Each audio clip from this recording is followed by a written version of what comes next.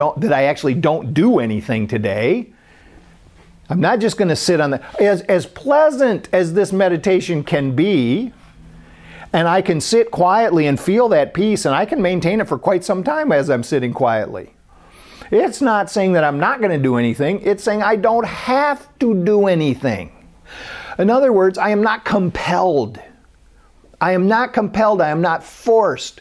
What does that mean? It means that I don't have to go to work. I don't have to get up and take a shower. I don't have to brush my teeth. I don't have to be pleasant to anyone around me. I don't have to be firm with those people who need firmness. I don't have to do any of that. We go back to this idea of choice. I'm going to decide. I'm going to decide what I'm going to do. From this place of quietness, I'm going to decide. I'm going to decide that I'm going to go to work. And I'm going to decide why I'm going to work. I'm going to decide why I'm doing all these other little things. And so, and also, this is so important, is to come back to this, to the idea that what I'm doing here is I'm establishing a center of peace in me by choice. I am saying, and what I wrote in the tweet that I sent out this morning was that the heaven is a state of mind which is generated in the heart.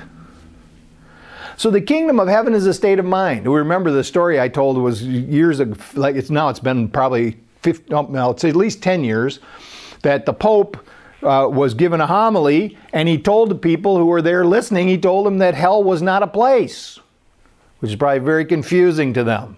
He said, it's more like a state of mind. And we know what the state of mind is, that hell is the state of mind of separation. So likewise then, heaven is a state of mind. And it's a state of mind of oneness, of all of us being one and together. Now further, when we finally get to the truth, heaven transcends all of our ideas about it. Heaven transcends everything that we have ever thought about or tried to conceive of it, but it is a state of mind generated from the heart, in other words, coming from love. It is a state of mind that comes from love, a state of total unity of all life that comes from love. And just as the first thing that we were talking about in the meditation this morning, it is for us a progressive realization. And the fact is that as long as we're in this world, as long as we are worldly, we will not have the full experience. But it begins with saying it. It begins with repeating it over and over again. Thoughts held in mind produce after their kind.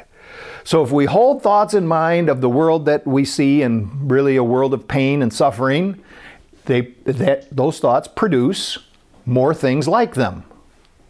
If we hold thoughts in mind of unity, if we hold thoughts in mind of peace, those thoughts produce unity and peace. And it is progressive, and it goes by practice.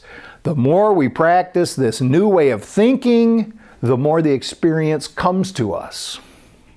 So that eventually, and this is my hope and my dream, that eventually I experience the whole reality, the full reality. And then, rather than being worldly, I will be heavenly. That's enough.